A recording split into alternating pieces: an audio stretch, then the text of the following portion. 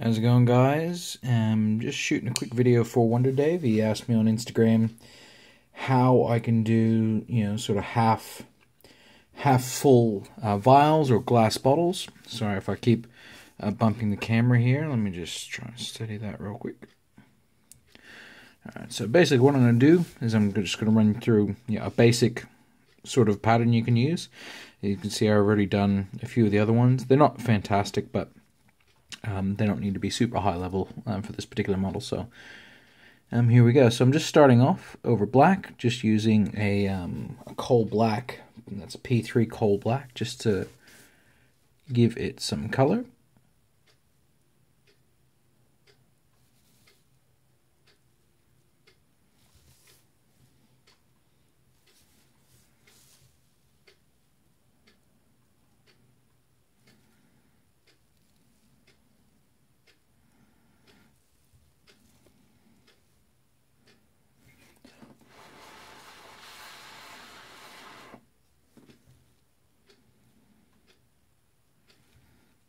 Now, from here, I'm just going to get a little bit of take a bit of that coal black, and I'm going to mix it with some warp lock green.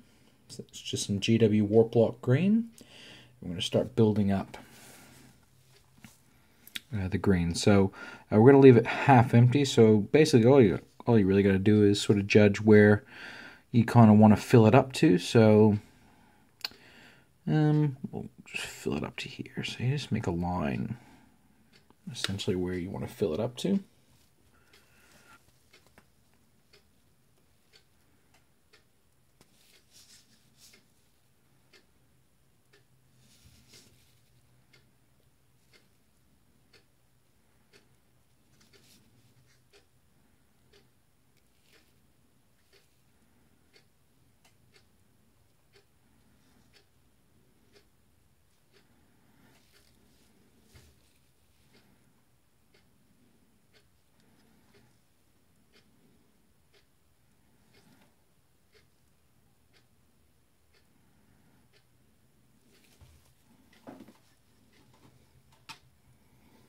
Now I'm just going to go with more of a, I'm just going to continue using that warp lock green, but this time I'm not going to add any coal black to it. And we'll just continue to build up that color.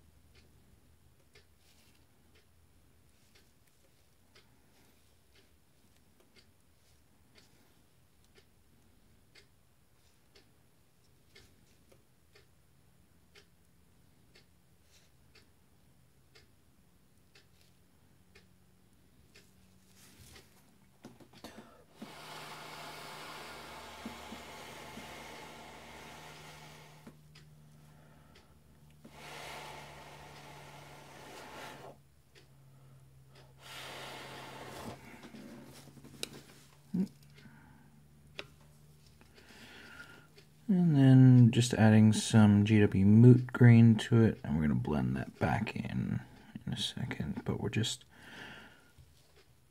making a line here to make a sort of a clear distinction as to where this vial here is full up to.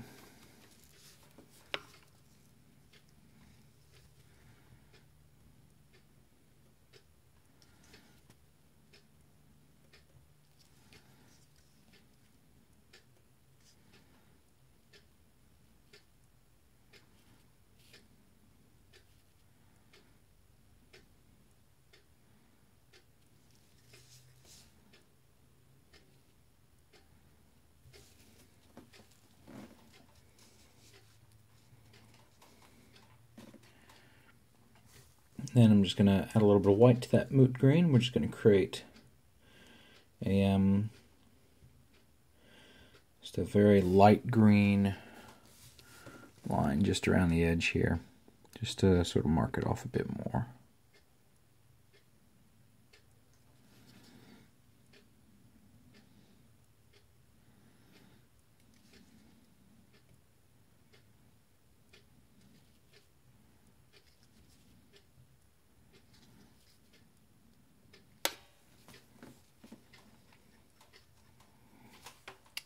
Now what I'm going to do is just to help blend the green back into the darker surrounding, I'm just going to get some watered down coal black. I'm just going to begin just washing just very thin coats in there like that to kind of blend it back in.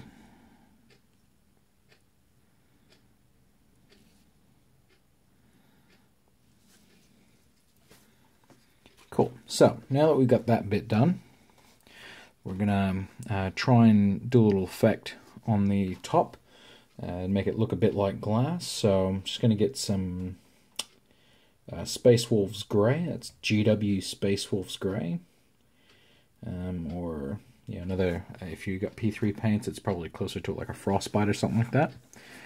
And just going to make a little 50-50 mix with coal black. Just some thin down, just a thin down version. And just going to start adding it to the top here.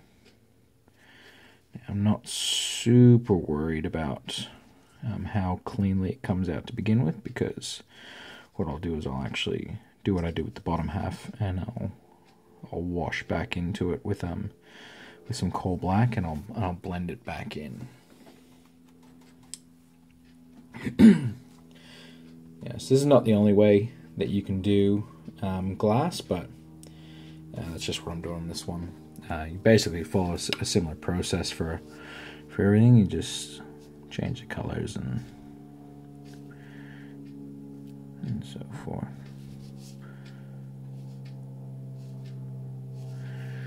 And then wash that back a bit more, and then just come back in a little bit more Space Wolves Gray, and just kind of blend in the top here.